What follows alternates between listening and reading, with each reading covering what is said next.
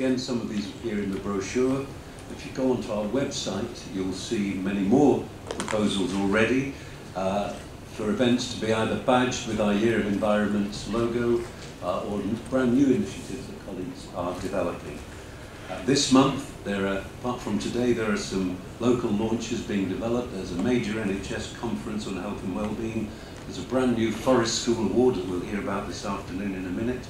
There's the launch of a brand new Liverpool City Region Nature Challenge. Several new health walks are being launched. That's all this month. And over the next few months, there are some university seminars and debates that are being planned.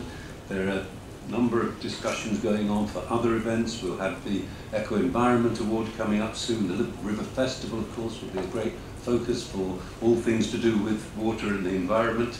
Later in the year, there's going to be a major interfaith Eco Summit, which I think will be an exciting and important event. We hope the Combined Authority later in the year will have a major Green Summit looking at what we've achieved, what are the challenges for the following year.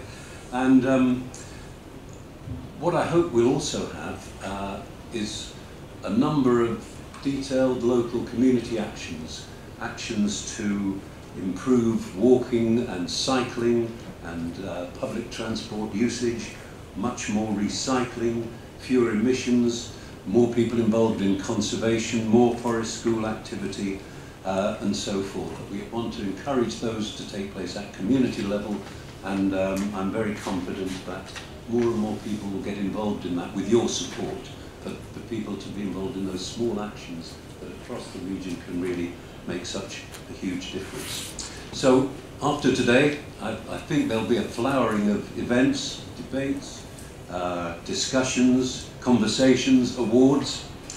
So I really hope you'll encourage your colleagues to really get involved. It was very encouraging. We had our recent partnership meeting this week, and one of the partners said, working on the year was unleashing a burst of energy and passion amongst her members. She really said that. I was delighted to hear that. And we are seeing real enthusiasm building up across the whole city region, some great collaborations across the 6 authorities and across the different sectors that are engaged in the year. So I very much hope we're going to end up with a very full year, an interesting year, a diverse year, a challenging year, but I hope one that's going to be very, very positive for the Combined Authority and for all our citizens. Thank you.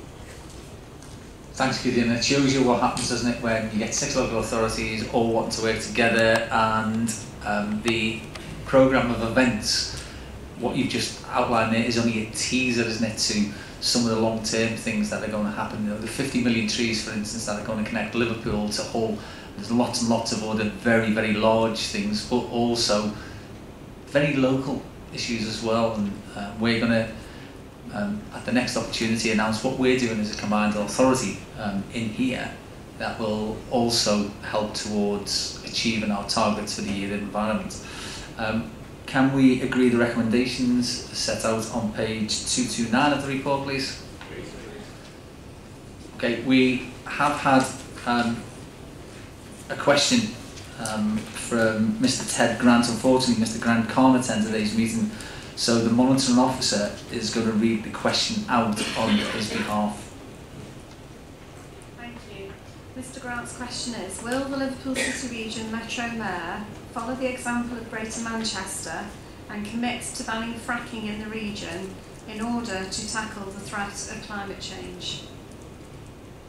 Unfortunately, he can't be here, but obviously, to first of all thank him for the question that's been posed to us. It's a really important issue for everybody in the Liverpool City region, and of course, far beyond. I think it's an issue that, as a country, we need to start to address. But as a city region, we're blessed with some of the most unique natural assets, including the river and coastline that Gillian just referred to, which gives us the potential to be the cleanest and the greenest city region in the whole country.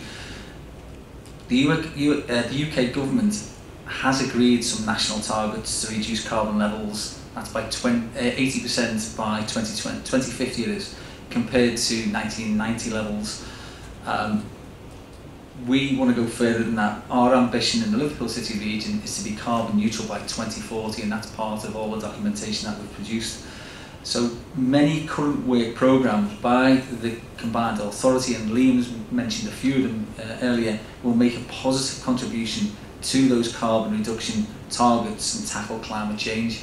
And that's without even really going into detail about some of the great things that we're doing.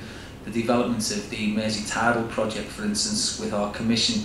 Not only that, but we're supporting wind and solar power, exploiting the potential of hydrogen engines. Hopefully people saw that fantastic announcement by Alstom in our city region, in Halton, thinking about manufacturing hydrogen trains. Just unbelievable to think that where we are. And also we are looking to reduce emissions from buses and the new ferries. So all of these energy projects, I believe, will provide us with the clean, green energy, both electricity and gas, which will mean that as a city region, we actually don't need to frack.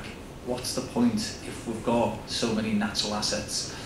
Unfortunately, because fracking is largely a national planning matter, too often the final decision, as we know, relating to applications is taken out of the hands of local communities, Lancashire, anybody, and local elected representatives, and decided by government appointed inspectors. Now, in the Greater Manchester Spatial Framework, they've set out that, like us, they also believe that they don't need fracking to achieve a carbon neutral city region. The Combined Authority's position will be further deployed as we continue to work on our spatial development strategy and its associated evidence base. But as a Metro Mayor, I've made it abundantly clear my complete opposition to fracking, and it will not form part of any of my plans for the future, and hopefully, if selected, my future manifesto for the city region. But I want again to thank the questioner for the question. I think it's something that we needed to start to address anyway. What we'll do is, as normal, we will produce a full and detailed response within 10 days, and that will be posted on our website as well. Item 13 is that we have not received any petitions or statements for this meeting. So we go on to 14, which is the minutes of the Transport Committee held on the 13th of December, and can we confirm those minutes, please? Now, the next meeting of the Combined Authority is going to be the budget meeting, and that's going to be on the 1st of February, which is Friday the 1st at 1 PM. So just to make a note of that, and diaries, it's the budget meeting. But with that said, I'll declare the meeting closed and thank everybody for their attendance. Yep.